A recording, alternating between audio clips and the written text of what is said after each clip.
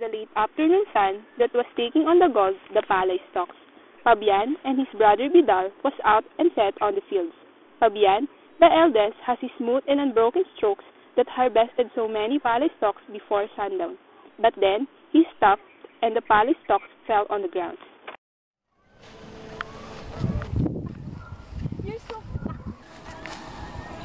It is almost time for us to harvest, and yet he still have time to idle? How hard-headed can he be? What a pompous fool. He is always like that because he knows how good-looking he is, and yet all of the girls in the town runs after him.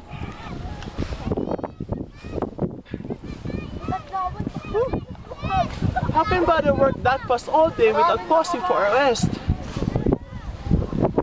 Vidal, harvest time is almost ended. We shall be in need of many carabaos, yet the planting season will be on us. Milia's father has 5 carabaos. Why don't you ask to marry her? I'm sure Milia will approve of your proposal. I guess I have to go. Good luck to your harvest, Fabian, and also to you, Vidal. Here's your merienda.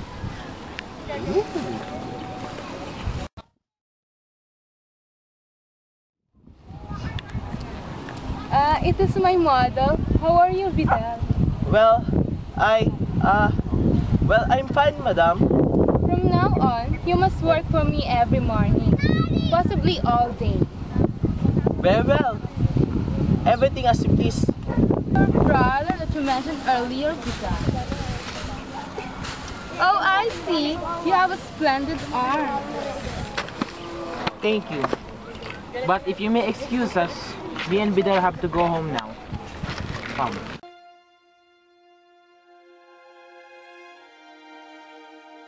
It was hard for Vidal to talk to his own brother. He kept on thinking how good his brother is, but he's always afraid of his brother. There was something terrible in the way he determined things, how he always brought them to pass, how he disregarded the soft and beautiful things in his life. His brother wants those beautiful things crushed, trampled, and destroyed. There was Tinay. He knew his brother did not truly like her, but Tinay had some lands, the reason why Fabian married Tinay.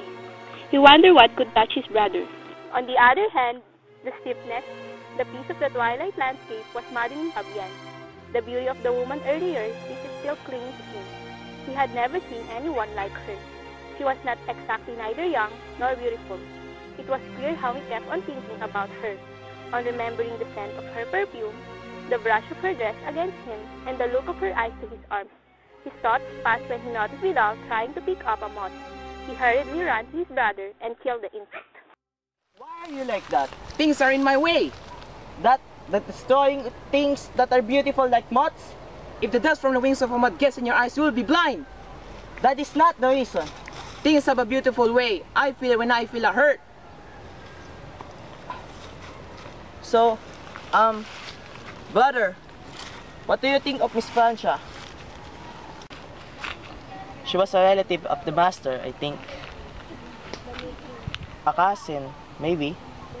Brother, her loveliness is the one that I cannot understand. When one talked to her forever so long in the patio, many dreams, many desires come to me. I am lost, but I'm glad I am lost. Fabian cleansed himself in the batalan of his home. Supper was ready on the table. Tinay was still inside the room and wouldn't eat yet. Fabian glanced everything inside the room.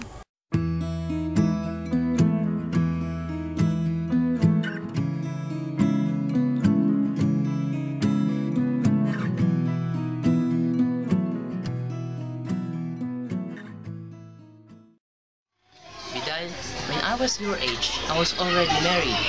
This is the time you should be settling down now. There is Milia.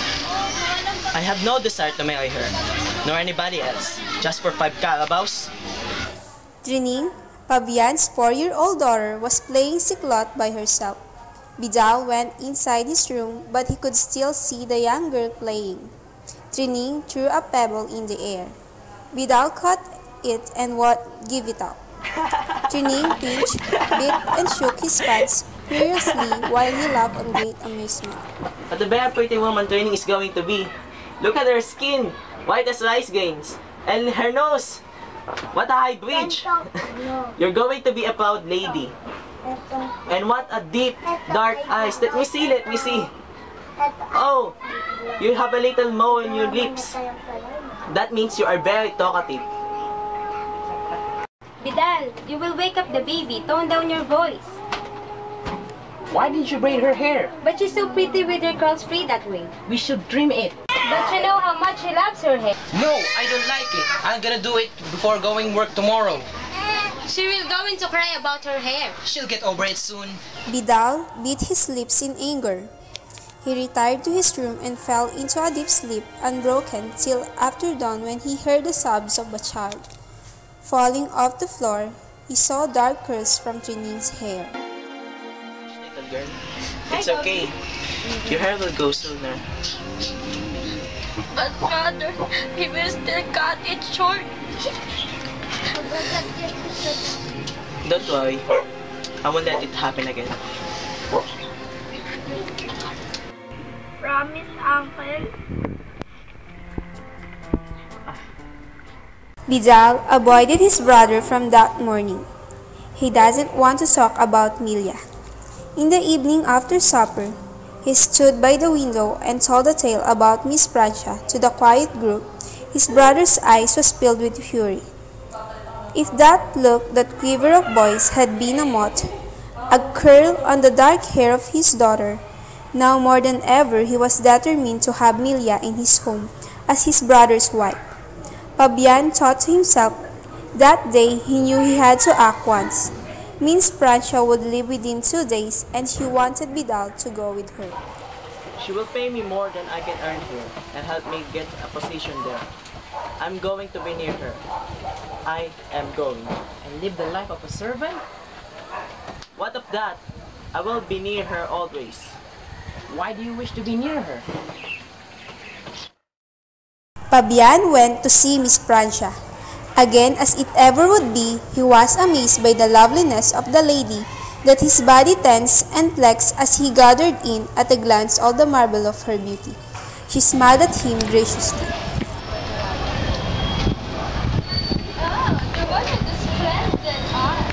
I am the brother of Vidal. He did not know how he worded his thoughts, but he succeeded in making her understand that Vidal could not go with her. The girl was Clara's like Carabao? Vidal told me about it. Miss Francia said nothing, but the look in her face against what she That's heard. the only reason to cover something that would not be known. My brother has wronged this girl. There will be a child. I understand. Vidal, is he at your house?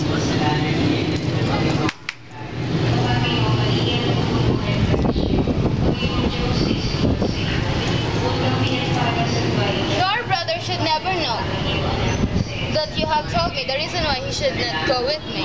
It would hurt him, but for me to finish my work, I would like to ask you to pose for my statue.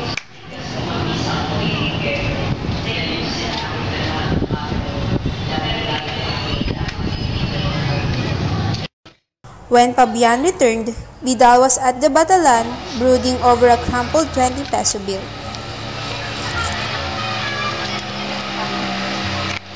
Soon, all your sampagaitas and gamyas will be gone. My dear sister,